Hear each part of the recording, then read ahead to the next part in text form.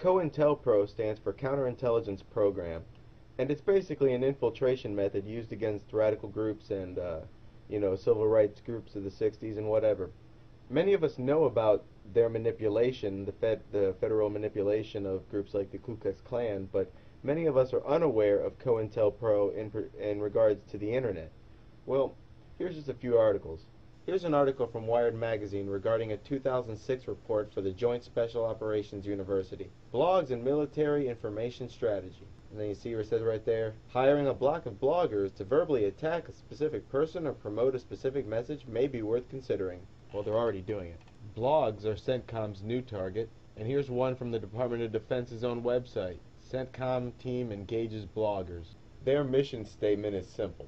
Clutter up the search engines by making fake conspiracy vids and sites. They make deliberately bad videos that are designed to scare away newcomers, make people think that, conspiracy theorists are just, making something out of nothing and overanalyzing. So when you go looking for the truth, all you find are big lies. Their second job is disinformation and misdirection. They insert lies and infiltrate into already currently existing movements like the 9/11 nuke story, the nuclear weapons detonating at 9/11, or the aliens at 9/11 story. These were all disinfo. Their third job is to scare away newcomers, people who are, finding out the truth for the very first time when they come up and they stumble on their posts and their sites full of nothing but craziness. It just scares people away.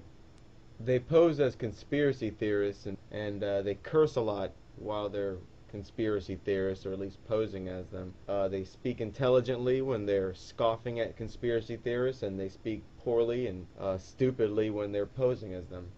Their fourth job is infighting, and basically they just say that everybody's disinfo. Alex Jones is disinfo, David Icke's disinfo, Michael Tazarian is disinfo. They do a lot of Ron Paul bashing. Basically everybody's just, working for the bad guys, and that's what they go around doing so that they can stir up distrust among everybody. But you should know that a real truth seeker doesn't have time to go online and bash Alex Jones or Ron Paul. If you don't believe these people individually, that's fine. But no real truth seeker does that, so there's usually an agenda. They also like to pose as anarchists, communists, Marxists, and anti-Semites. And they also like to associate conspiracy theorists and conspiracy theories with anarchy and communism and Marxism and anti-Semitism.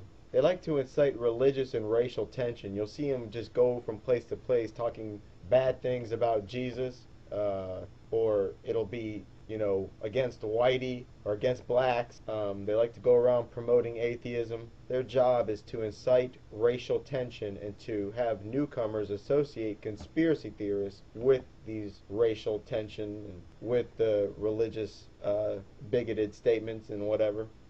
You'll find them everywhere. They like to keep video makers and websites busy with nonsense. And one of their favorite things is to call for violence.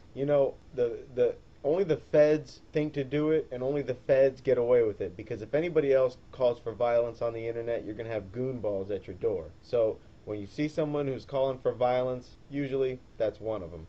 Here's some tips. If somebody's making comments that are a little too ignorant, don't respond. Don't indulge these guys. These guys' job is to waste your time and to keep you misled, misdirected, and busy. Don't let it work. Don't make a threat on the internet.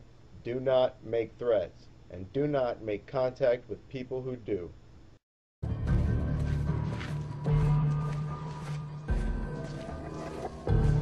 Know the routine.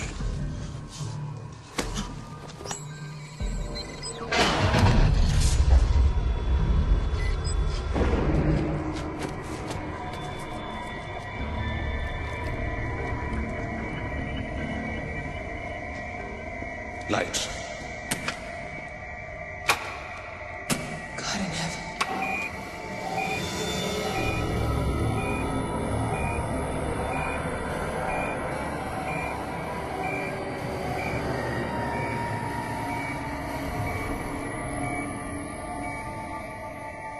What is this place? It's a blood farming facility.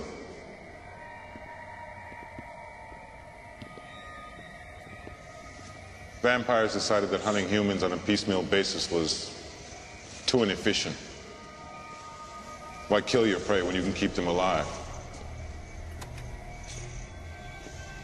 Under optimal conditions, a donor can generate anywhere from 50 to 100 pints of blood. Productive. Where do you get all these people? They got processing centers in every major city. At any given time, there's what? 2, 3 million homeless wandering around America? They just pull them in off the streets. Nobody cares about them. We're doing this country a service, really. Vampire final solution. Are they aware? Do they feel anything? They're in a chemical-induced coma. They're brain dead.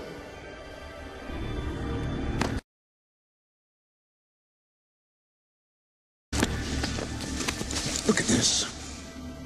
This the future you want? What you think? Will they have a place for you in their future? We don't have a choice. They're going to win. Can't you see that? He's come back. There's nothing stopping them now. There's me. Go. You got 20 seconds.